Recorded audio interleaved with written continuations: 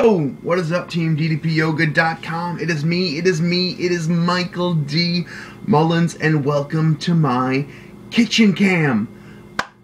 Today, I don't do this often because I know it isn't great for you, but I'm giving myself a treat today, and I'm making some gluten-free waffles.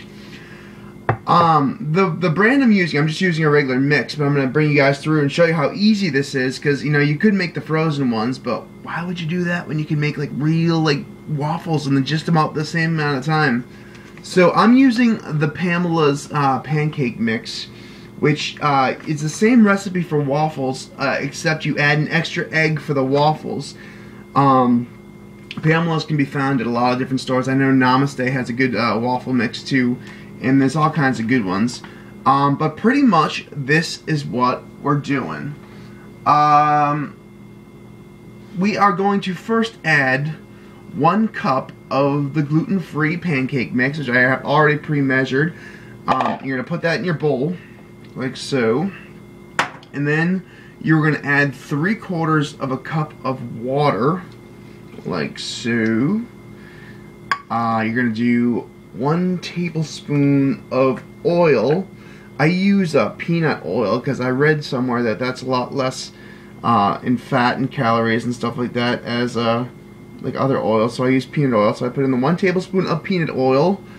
Then we're going to do 2 eggs in our waffle mix. I've got the waffle iron heating while I do this because seriously this takes like 4 seconds. You'll be shocked to see how like little time this takes to have like a big breakfast and not one of those frozen just bleh kind of waffles. So the eggs are in. I'm going to grab a beater, and you pretty much just mix all of this together, beat it pretty damn good until it's like a pasty kind of consistency. I'll show you this how it's going to look in just a second.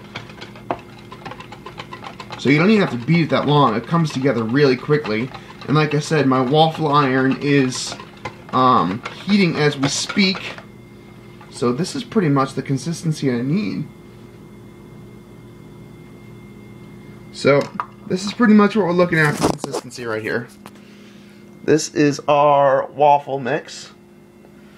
And then all we have to do is bring it over to said waffle iron, which has been heating, and you pour it evenly throughout the waffle iron. Got a little bit of overage. That's what we're looking at. Close the waffle iron. It's kind of like an old school waffle iron.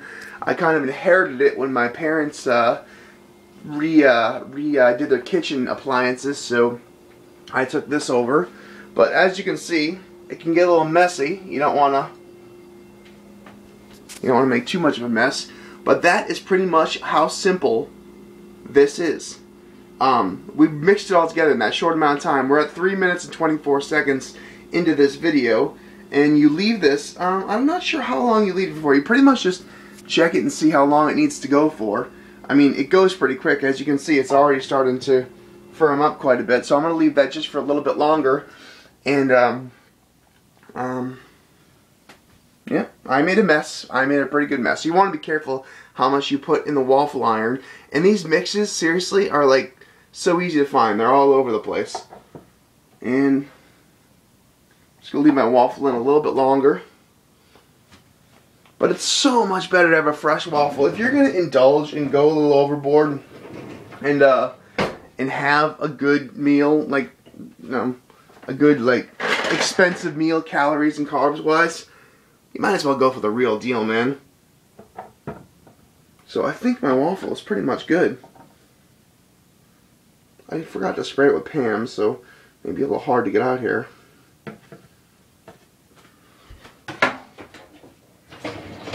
Get a fork.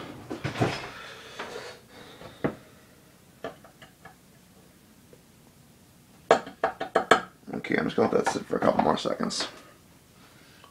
And look how beautiful this waffle is coming out. Yeah, that's going to be good. And they have a lot of great gluten-free syrups too, that are sugar-free and gluten-free, all that stuff. They have all kinds of different health options now for syrups. But I'm just going to pull this up. I'll drop you for a second, okay?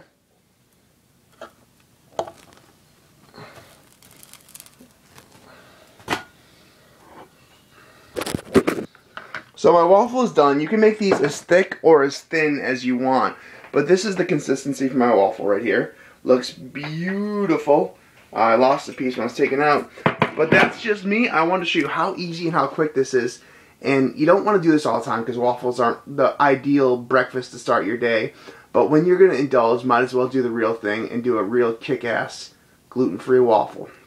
Hope you guys are well. Just a little video to say, hey, be cool.